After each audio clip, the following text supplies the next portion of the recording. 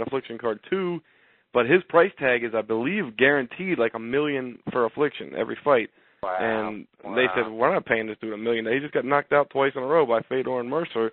What good is he? And he's not a big enough name that people are going to buy pay-per-views because of him. Just because of him. For him, the knockout by Mercer was brutal. That happened very brutal in 10 seconds or something like that. Yeah. Something crazy like that where, Tim Sylvia, the guys start losing, you know what I mean, Arlovsky and Sylvia, and I think, you can't demand that kind of money when you're losing fights. If you're Fedor and you're they got the contracts fresh out of UFC, so they were smart. You know what I mean? Right. UFC was like, we're not going to pay you that much, and they said, but they will. And then UFC was like, well, go fight for them then. And UFC just has this dumb luck where when people betray, like look at Matt Lindland.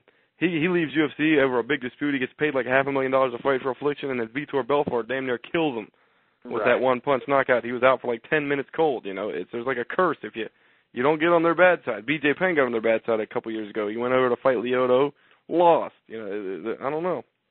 Hey, let's jump gears here and run down the Bash pay-per-view. We've been on UFC for a minute here, so let's run down the Bash pay-per-view. We'll do some chat shout-outs and phone calls. We've got a few here tonight. A lot of our normal listeners are not here due to it being a Wednesday, so we're probably going to run down the Bash card, and then we'll get on out of here. You know what? We have there is one caller from Puerto Rico. Do you see that in the chat room? Somebody has called in from Puerto Rico, so we may take that one because that's a long distance call. But let's talk about the Bash real quick.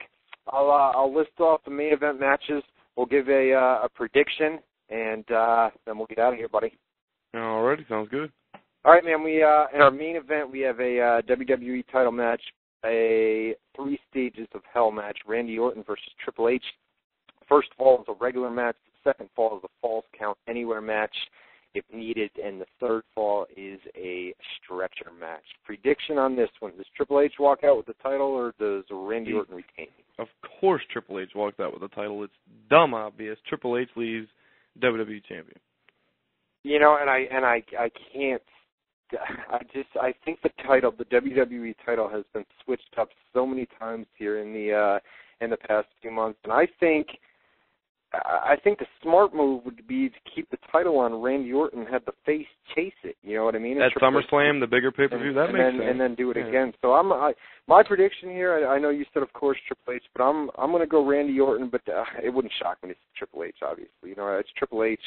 A lot of backstage politics to go on here, and we'll have to wait and see. But I'm gonna stick to my guns and say Randy Orton walks out WWE champion on Sunday. World title match: CM Punk against Jeff Hardy. Well, that's a big question mark because who the hell knows what's going on with Hardy? Yeah, I would say Hardy gets the title back. All right, I'm gonna go CM Punk just because I don't believe they're sure about Jeff Hardy's future, and that's a question mark. Punk just cashed in, last month at the pay-per-view, and I think he's in for for a little title reign. Is it too late for me to switch? Of course not. I think they're going to heel him. I think they're going to finally turn him heel at the pay-per-view, and he's going to retain by doing some kind of heel act. That's true. That's very possible. A heel turn. They've teased it in recent weeks here on SmackDown, so it's possible. But either way, I think CM Punk retains here. Maybe a run-in of some sorts by somebody. Edge. I don't know. Maybe Edge or somebody like that. We'll have to wait and see. Edge? Does Edge even have a match at the pay-per-view? No, I'm looking at it right now, and I do not see Edge.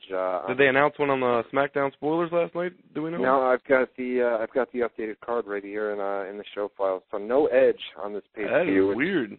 Probably at ringside. Maybe he'll be at ringside. Maybe on the announcers booth. Something at the pay-per-view involving Edge, and there's probably a good reason why he is not on the pay-per-view, and it probably has something to do with CM Punk versus Jeff Hardy. So it's an interesting little tidbit as we speak here. ECW title match: Tommy Dreamer, Christian Finley, Jack Swagger, and Mark Henry. Tommy Dreamer Finley. Did I skip him? Yeah, you skipped him. Oh, my bad. I'm gonna. they gave Tommy signed a new deal with WWE a couple weeks ago. They gave him the title at the pay-per-view, and ECW ratings haven't slipped or anything like that with him being champion. Haven't gone up. I mean, they're not good to begin with at, a 1.0, 1.1 on a weekly basis. So, I'm going to say Tommy Dreamer retains. If not, Finlay has done some stuff in ECW in recent weeks, and I can't see Finlay as ECW champion. But ECW is used as like a developmental, and then they went off ECW last night. I mean, selling hard that could Mark Henry become ECW champion at the pay-per-view this Sunday, I think Tommy Dreamer retains here. Yeah, I have no idea because I don't know this. Yeah. I mean, I would say it's between Dreamer, Christian, or Swagger, but why would they throw Henry and Finlay in there? I'll say Dreamer retains. Finlay's had a more prominent role in recent weeks, which I don't know. He cut a promo last night on ECW, which was not all that well done. But I don't know. I mean, like you said, Tommy Dreamer, Christian, or Swagger seem like the three possible ones. Mark Henry and Finlay. Maybe there's a reason why Finlay's been featured on That's what I'm saying. ECW in recent weeks. So I haven't seen the TV. I swear if I saw the TV, I would be able to predict it. But without seeing it, with a blind pick, I'll say Dreamer retains. Yeah, we'll say Tommy Dreamer. Unified Tag Team title match, Carlito and Primo versus The Legacy. We've all seen The Legacy is in, I mean, they've been pushed through the roof in recent months, and I think this is the time to get some belts around them, but possibly not, because Ted DiBiase is going to be leaving here in a few months. Well, it's still a few months away, so they can put the straps on him for at least a few weeks here, a few months before he leaves. I'll say this: if Legacy does win the titles, Orton will still have his because the gimmick will be they got all the gold and blah blah blah blah. The legacy of wrestling, but Christ, I could make an argument for everybody losing their title at the pay-per-view, which can't happen. Not all of them, at least. So I'll say. Well, it happened. It happened not too long ago at the. That's my point. Why would they do it again so soon? Yeah. Legacy will win the titles. Yeah, I think Legacy wins the titles here. We've got an IC title versus mask match: Chris Jericho versus Rey Mysterio. Yes. I would have to say Rey Mysterio takes the title here, unless they do some sort of false finish or a DQ finish